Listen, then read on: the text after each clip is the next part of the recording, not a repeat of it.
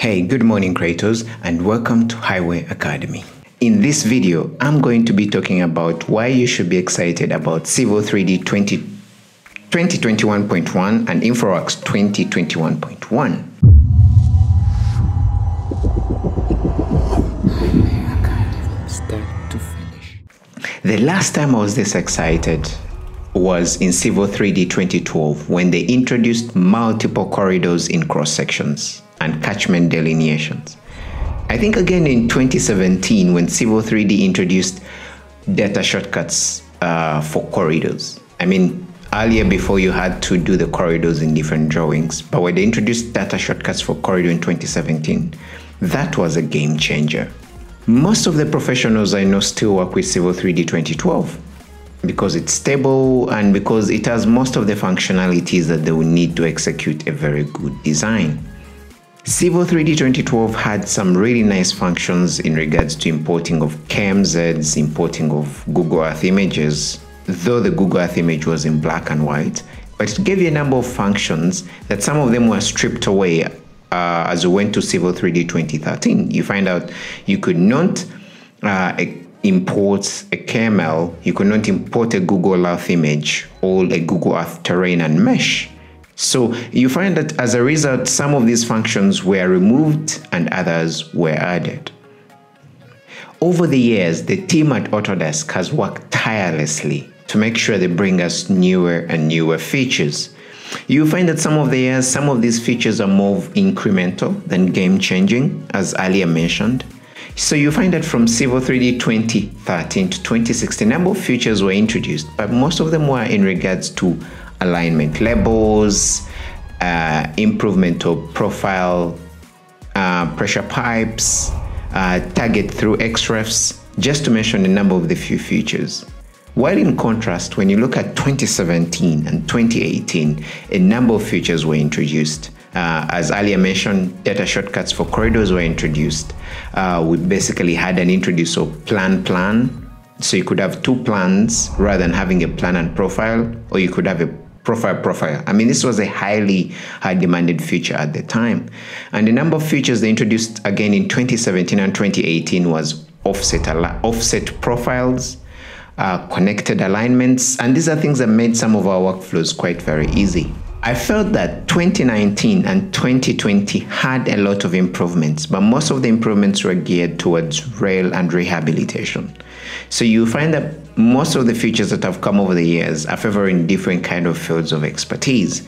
But since we're at Highway Academy, we're mainly focusing on some of the features that help us design highways. Though, in 2019, Civil 3D introduced back a feature they had removed in 2012. That was the ability to export a KMZ into Civil 3D without a plugin. In mid-April of 2020, this is a number of months after the coronavirus outbreak, Civil 3D introduced Autodesk purchased Project Explorer from 3 a.m. I mean, I have used Project Explorer, I think, since version 1, but then I think I quit using it, I think, around version 2. It hadn't yet, really got most of the features I wanted. So I was really quite excited when I found out that Autodesk had purchased this piece of software. And I really wanted to see what Autodesk is going to do with this. So in that regard, checked out Autodesk announced Civil 3D 20.1, and this was one of the features that was added. And this video, this is one of the reasons why you should basically be excited. And basically, just to demonstrate, I'm going to just go to my computer and just explain to you why I feel this is amazing. There's some other features that have been added in Civil 3D 2020.1, and also Infraworks 2020.1, but I feel these are the reasons why I'm quite excited.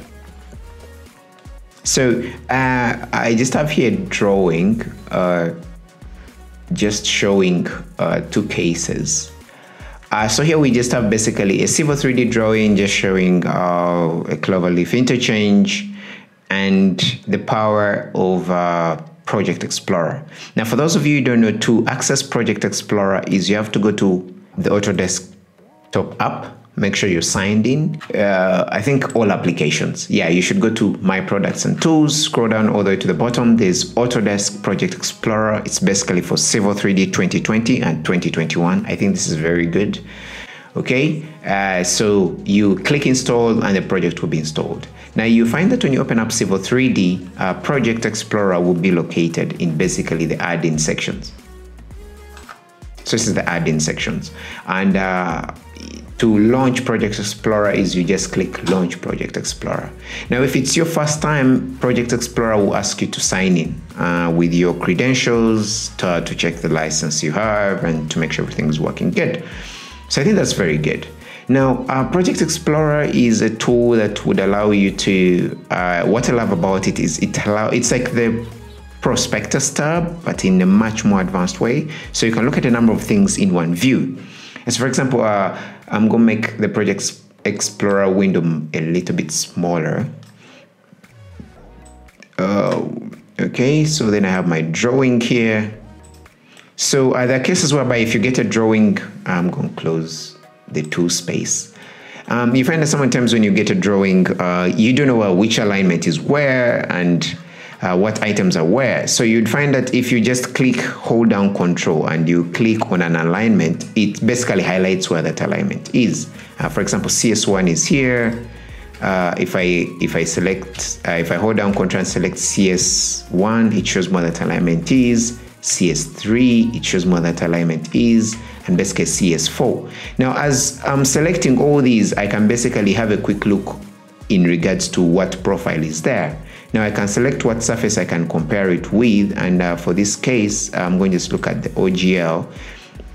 And with this, I can quickly have a look at the profile and basically the alignment. And this gives a lot of strengths in regards. So when you have kind of 3 windows, the top window will show the main utility graphically, then the other will show in regards, if you're looking at the top bar, shows the different items. So we have alignments, we have assemblies, we have corridors, we have point groups, we have surfaces, we have a number of feature lines, parcels, pipe networks, and all that. So when you have all these features in the drawing, you can access them by just a click. And I find that really good rather than having to go into the tool space, click drop downs and all that. So I can easily look at my alignments in this drawing and the profiles, and I can easily change the styles in case I want to. So for example, this is the style for this. If I double click it, I can easily change it to something that I would really love. I find this is very, very time saving. So you can quickly check even a number of things in regards to the profile. So the number of tabs here, and they can highlight different attributes of the element you've selected. So for example, here we have the alignment. So you can look at a number of things, for example, the radius. In regards to the radius, you can look at the coordinates and all that. And if you just look at basically the alignment entities, so you can look at the curves, the straights that are the different entities that make up the alignment. And that regard, you can also now look at the profile. And the profile, you can look at a number of attributes that make up a profile. You can look at the grades, the gradient. You can look at the K values that have been assigned to this profile, basically the different K values that have been used, the elevations, and all. Now you can also look at the different assemblies that are in the drawing. That is to say, if here we have a number, we have a bridge, we have this. So the beauty with this is you can access all your assemblies from here, and you can make a number of changes to the assemblies. For example, if I want to change the width of the assembly to 3.5 meters, for example, for the lane, I can change this. And the power of this is amazing because I can make changes to a number of items without really having to look at them. So for example, let's go to the corridors. I can easily, for example, I don't know what C1 is. I'm going to compare it with the top surface.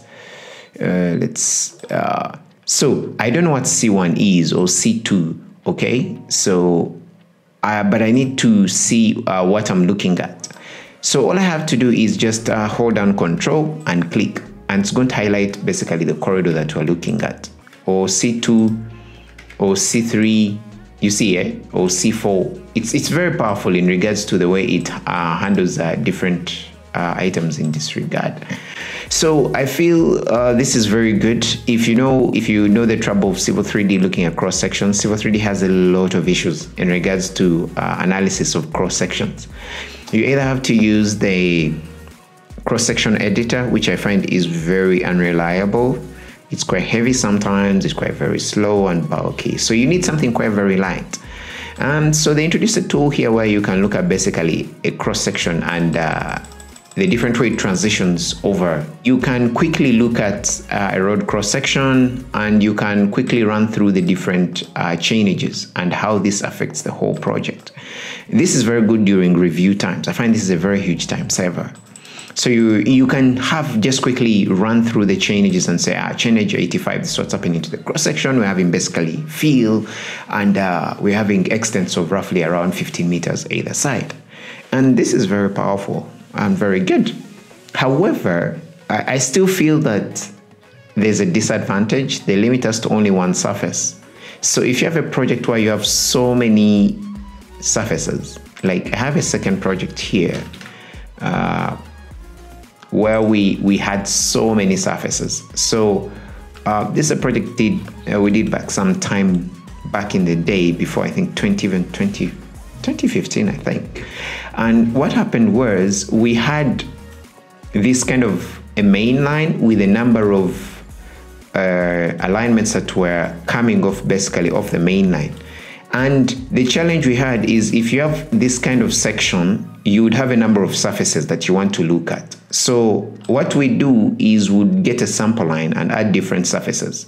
And then I would create a cross section that's showing me what's basically happening. So if you look at the cross section here, you can see that you can look at the different surfaces and how they're affecting the main line. Now you can see just changing just to go to another station, you saw how long that took. It really took some time. And I felt that was very annoying during the time of designing the project, because my supervisor at the time really wanted to look at all the different cross sections. How are they lining up? What are the levels? What are we off by? Which is higher? Can't we lower this? And at the time I had to generate different cross sections, output them, try to use the sample line. And the problem with sample line, it was very annoying. Like you see, every time I change a chainage, that's 1, 2, 3, 4, 5, 6. If you have a number of feature lines in the drawing, you can also do the same. It can show the different feature lines. You can change the feature line styles as earlier highlighted. I find this very good. Whether you can do two at the same time, I don't think so. So you can only change one feature line at a time, which I feel is a limitation. Sometimes you want to change 6 feature lines that are being created and you want to give them maybe a different style. You can basically, you can't, I think, change the elevation. That's maybe the current challenge. You still have to go back to elevation editor. Now, I feel there's some loopholes that I feel Autodesk should add. One, Autodesk should add labels. I don't think there's a way of seeing labels. All you can see here is just the text. I can't see the super elevation here, the gradient of the carriageway, the width. So I would love if Autodesk could, the team at Autodesk that's working on Project Explorer, please add labels, allow us to add multiple surfaces in regards to analyzing. I feel this is would be very good. Now, if you have parcels in your drawings, if you have surfaces, now you have so many surfaces in this drawing, and sometimes you want to change the styles of the surfaces without going into the tool space, you can always do that. And you can see this is what happens when you have loads of surfaces in one drawing and they're all just handling one beat. Finally, there's amazing in regards to the way this exports reports. Now, reports is going to be a separate video which I'll make in regards to this. If you're a person who struggles with exporting reports in regards to the different attributes of the alignments, the vertical elements, the points, Civil 3D is amazing. Project Explorer is amazing in regards to how it exports. This is not a detailed video in regards to how to use all these different attributes. I mean, you can go to type in YouTube Project Explorer, you go to 3AM's page, and there are lots of videos showing basically how to use this. I thought, now another thing they introduced in Civil 3D 2020 20 was the bridges. So you could basically add bridge structures. That's something we've been struggling a lot. So for example, here you want to show there's a bridge and you don't know how to do it. You either have to rely on the team that worked on the structures to come up with something. So sometimes you have a preliminary design and you need to know how it works.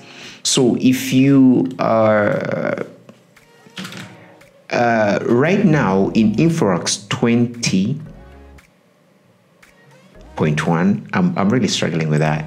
They've introduced some really nice things. Now here I've decided to import in, I just got the IMX drawing that I exported. So one of the features they introduced in Infraworks 2021 is exporting very complex corridors. Before we've been really struggling to get the corridors in, and now it can export very complex corridors. Now I haven't really cleaned this up, but I've exported, I can basically make this better, but it can export very complex corridors right now that I really like. And you can basically start adding the features that they've always been talking about. That is to say, you can add the bridge, like here I've added a bridge.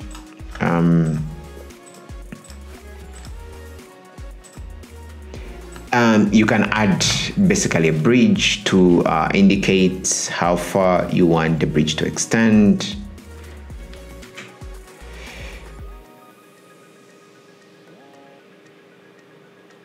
And the beauty with this is I feel it's very powerful. So, and the bridge components are quite based on like some of the professional standards. So if you're a highway person and you want to have basically a quick preliminary design, you can say, okay, you know what? I'm going to have my bridge spanning from there to here, and then okay, I made my bridge span from there to there. And then now what you can do is, because I have that as the bridge section, I'm going to click away and select this, select my bridge. And then what you can do is you have something called publish civil structures. Now, this is helping you, this is going to really help you export that back to Civil 3D. You can also create a spreadsheet. This is a spreadsheet that will basically show a number of attributes in regards to the elevations and all. So you can create a new one. So it's going to ask you, what do you want to name it? I'm going to name it as backup. I'm going to look for, I'm putting the structure. So I'm going to just put in Project Explorer. And let me just put it on the desktop, and I'm going to name it Bridge IMX. And I'm going to create. Okay. So the beauty with this is it's going to export out the bridge structure. Okay, now it has finished exporting. So now I can go back to my drawing. Infraworks, open model. So I'm going to go to my desktop. I'll quickly pick up that bridge, open. I've set the coordinate system. This is something new that I love about Infraworks 2020.1. We can set a default coordinate system for our country. You know, before we had to use the LLS coordinate system, which I found quite very frustrating. I had to always make sure I convert everything of mine from my current country coordinate system to LS, then import in Infraworks and get the boundaries and export everything out. And there's a risk of having these offsets. Now we don't have to. So I'm like, now open model. So it's going to import in the entities that I've showed there. So as you can see, we now have the bridge, and the bridge has been properly laid out in our drawing to kind of show the extents of basically the design. Now there's the surface, which I'm not so interested so much. But you can see we basically have a quick bridge section that's laid out, and this can be detailed by basically the structures team. So I find this is really very good if you're working on projects whereby information is quite needed in regards to the spans, in regards to a preliminary design. I find this really very powerful and really very good. So I hope to see you in the next video, and make sure you tune in. Two things. One, make sure you tune in for our next video. It's basically engineers reacting to a bullet train in Africa. So the idea was, if there was a conception of having a bullet train throughout Africa and maybe connecting to a number of countries like Europe and whatever, would it be something we should do? Is it feasible? Is it a good idea? So a number of people who came up, and we're having basically a reaction in regards to that. Two is a number of you asked for my script in the previous video, so I made it free on highwayacademy.net. So visit the website. You'll be able to get the scripts for free. Just make sure you just sign up. Type in your email address, and the download link will be sent to your email, the script in the previous. Otherwise, a number of you also asked me to have mentorship, and some of you wanted to learn junction design. So make sure you stay tuned to the channel. We're currently having a number of professionals joining the website, and they're creating courses. So we have a number of courses coming out for you. So just stay tuned to the channel, and I hope to see you then. Be safe, stay safe. Yeah.